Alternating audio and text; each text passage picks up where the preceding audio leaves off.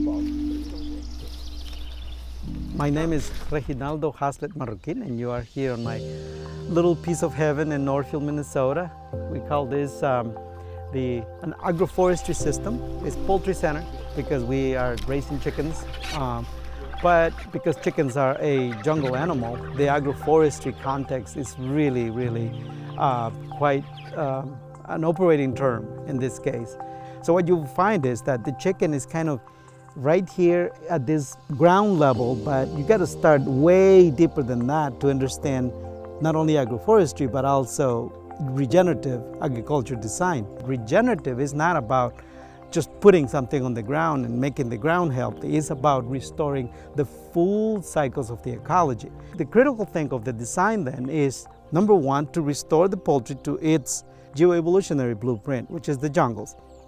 So the agroforestry aspect of this hits all of those sweet spots and connects the dots for us.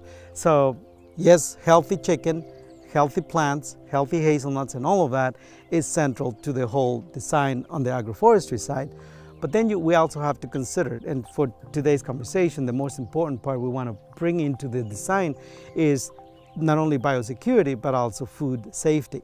Now, from a biosecurity perspective, we are really just trying to keep the birds healthy, keep biological enemies, so to speak, away from them. So this means bacteria that can make them sick, viruses, other things like that. The biological control then is very traditional. You don't bring in people with contaminated clothing or contaminated boots or anything like that into the space. The chickens are inside a fenced-in area so that they are not also contaminating our own home, or our own gardens. They have their space, and that's where all chicken-related stuff happens. So they don't just roam around freely, nilly-willy around our property in this case, because this is a small place also. That would even be even more detrimental to the biological control for us here on the farm. The other thing is the biology of the biological control of the space where the chickens are grown. So the reason there is rotating paddocks is because if we kept them all in one place all the time, then they will overload that space, and the bacteria and the viruses, whatever it is that is coming into the space, wouldn't get properly cleaned out, so to speak.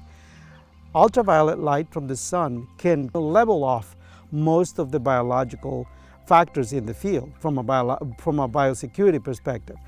But for that to happen, you have to remove the chickens 100% from the area, and then, put crops, put seeds in there, and in this case, we put straw to mulch them, and let that germinate, let that root system, all of those factors, come fully back on. Use the manure and so-called, contaminants, in this case, the manure, as food instead. And so as a result of that, we have a very rich biological system in here. The manure that the chickens deposit once we move them to the other paddock won't last past 2-3 days, and it will be gone. You won't be able to find most of it because it's being taken up by not only the worms, the macrobiological systems, but also the micro biological systems. If it rains, it's a blessing because the capillary tubes that exist already on this ground, because of the large amount of macro activity from worms to crickets to all kinds of other vertebrates and invertebrates that populate the soil when there's that kind of food in it, they really are the key to our biosecurity.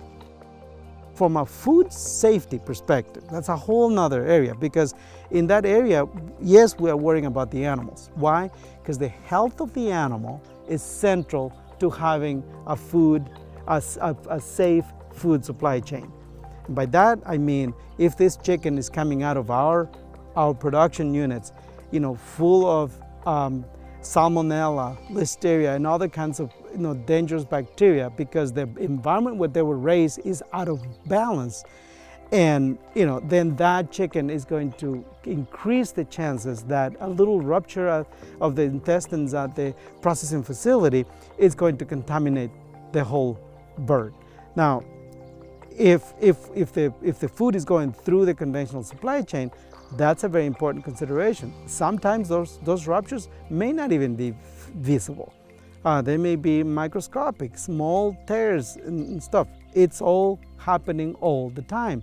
Is one reason, in talking with the authorities at the Minnesota Department of Agriculture, we have discussed the issue of food safety in the context of poultry, because small processing facilities don't really have the automation, the automated equipment necessary to reduce the human factor in all of this. And by the way, let's talk a little bit about the human factor. All of this, we can have the best biological protocol, the best food safety protocol. So for example, the hazelnuts from the tree gets harvested through one kind of activity, and the hazelnuts that fall, or either fall off naturally because that's what they do when they mature, or somebody when physically, manually harvesting, or machine harvesting for that matter, the hazelnut falls to the ground. It's critical that the worker or whomever is doing that job understands that you can't pick them off the ground, only the ones from the air. So that whole supply management is critical, because that hazelnut then can go into a people food supply chain, while the hazelnuts that fell on the ground have to go through a different place. Probably in this case, we just grind them up and feed them back to the chickens, or feed them to somebody who's got a pig production, pasture pig, for example. They love the nuts. So that would be just give an idea of the food safety protocols that have to be in place. But again, the human factor, whether it's biosecurity or food safety, the human factor is the key. That's how food gets contaminated primarily, is by us making mistakes or by not having the proper protocols and so on. So that's central. That's the core of our both biosecurity and food safety. So here's something for us to ponder. Where do regulations come from? If you really think of it, all the regulations we have, they were not initiated by the government. Maybe they implemented them and they developed them, yes, but it was always in reaction to something. From the roadside on the corner where 3 accidents have happened and it was noticed that a sign needed to be put in there, to a food safety protocol because there was a clear entry point for contamination in the processing facility, or a safety harness in the tractor because when it tips over, people have been killed on tractors, right? So if you think of where regulations come from, they really come from what we do and the risks that we create for ourselves. So in this world we are in, and trying to develop regenerative systems, and this poultry production system is one of them. We have to integrate the work of a very diverse community. But again, not a model that is owned by a single either entity or group.